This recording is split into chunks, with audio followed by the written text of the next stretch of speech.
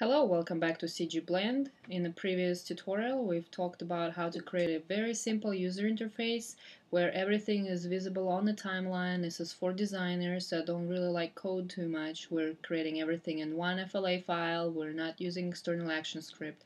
Please watch the movie to see how we've built this entire thing. Here's how it worked.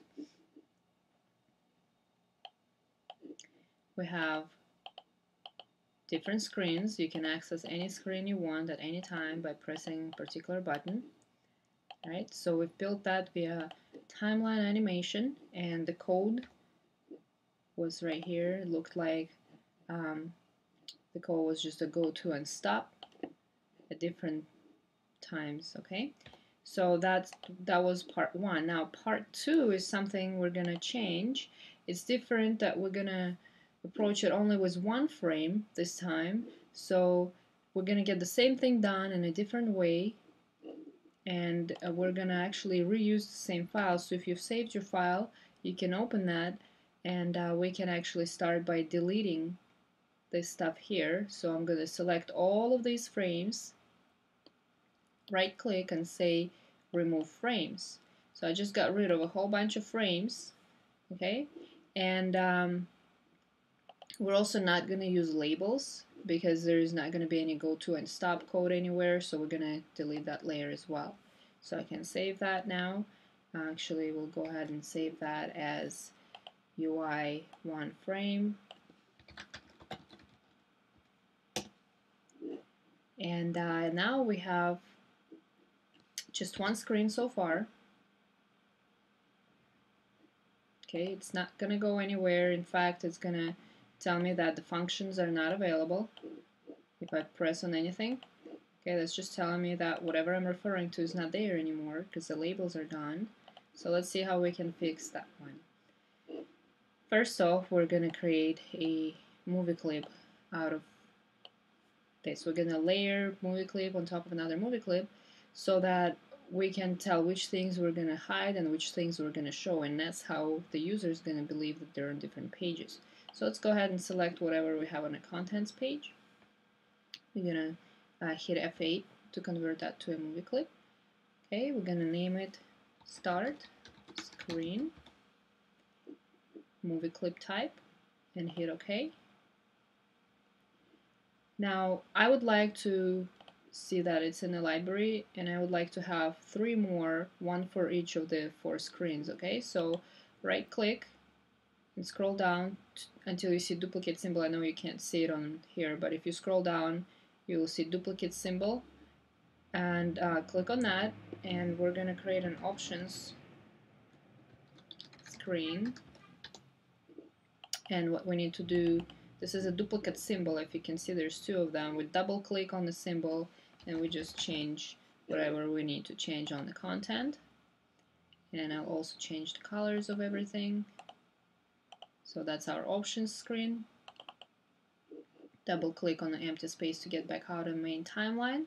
Okay, we're gonna do the same thing once again, and I'll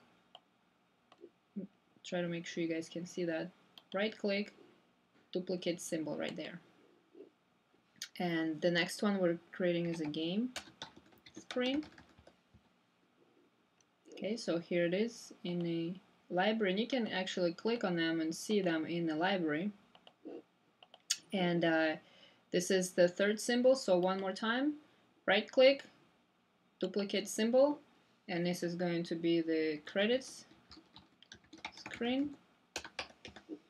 Let's double click on that, change it to credits. Okay.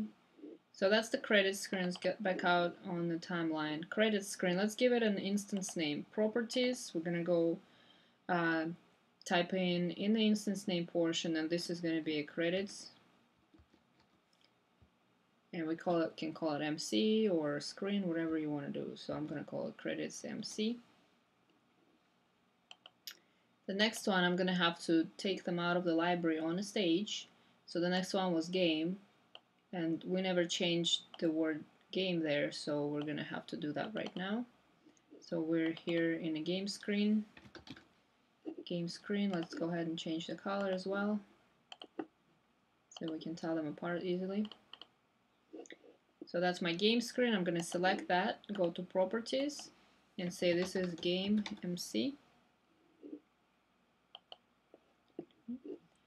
And the reason I'm giving them instance names because that's what I'm going to use to call on these movies through Actionscript. So it's important that they have instance names and that you know what you spell them, how you spell them, and here's how I spelled mine, game MC, and the rest of them are going to go with the same format.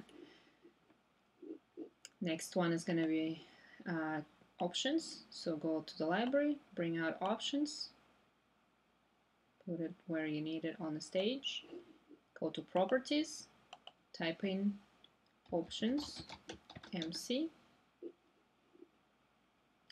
and the last one is the start screen. Put that wherever you need it.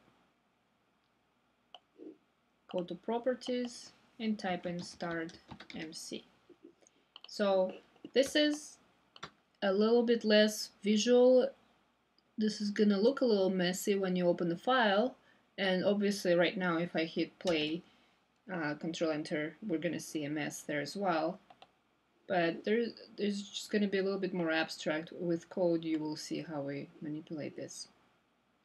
So we gave each one of them a instance name. So let's go to code now, F9 on the first frame of the Actionscript 3 layer. And what I'm going to do, first of all I'm going to pin this so I don't lose it. I'm going to delete go to and stop because those are no longer going to be valid.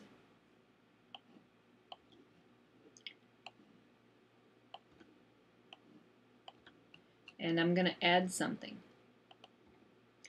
I'm going to add things that are going to hide the movie clips. It's a code that's going to look like the movie clip name dot visible equals true or false, and that is a boolean whether it's true when you're showing something's true or false. So let's say the first one was start MC dot visible. When I start my movie, do I want that to be visible? Yes, so I'm going to try type in true. The next one was options MC, and same format, but this time it's false because I don't want to see that. Make sure you spell it right. I don't want to see that right away. Credits and game are going to have the same thing as the options, so I'm just going to copy that, paste, and credits. Alrighty, so this is going to take care of the problem where we saw everything at once. So I Control Enter, I hit Control Enter, and now we don't see those three other ones because they're actually hidden. This one is seen, but no buttons are working. So we're going to make the buttons go and do what they need to do. We're actually going to reuse this quite a lot of times. Now again, this is simplified code without any if and else statements and switch cases and all of that. This is just going to be straightforward, so it's going to be a lot of repetition. And that's alright because we're going to build on this and going to get through more and more interesting code. So start MC visible true, that was at the start. When I press the start button, I wanted to go to, this is for the, code for the game screen via start button. So we click start button and we want to go to the game screen. So I'm going to paste that code in here, and start button, I don't want to see the start MC anymore, so that's going to be false. Which screen do I want to see? Well, I'm going to see game. So game should say true. Not true. True. Okay, so let's go ahead and check it. Control Enter. Click on start. We see game, but we can't go back. So let's just set the rest of them here with code. Next one is options. I'm gonna make start invisible and options visible. So it's pretty easy from now on. Next one is credits. I'm gonna make, again, when we pasted, start invisible and credits visible. And then we have the back button, and the back button takes us to the start screen. So that one is actually going to go and be just like the very first statement here. Now let's check the code, and everything should work. So that was pretty easy. Please let me know if you need any more explanation on this one. And here's the code again. Okay. So you can pause. I'm going to scroll down so that you could pause. So this is lines 1 through 21 with comments. Now I'm scrolling down to lines 22 through 42. And now the rest of the movie. I hope you enjoyed the movie. Let me know what you think.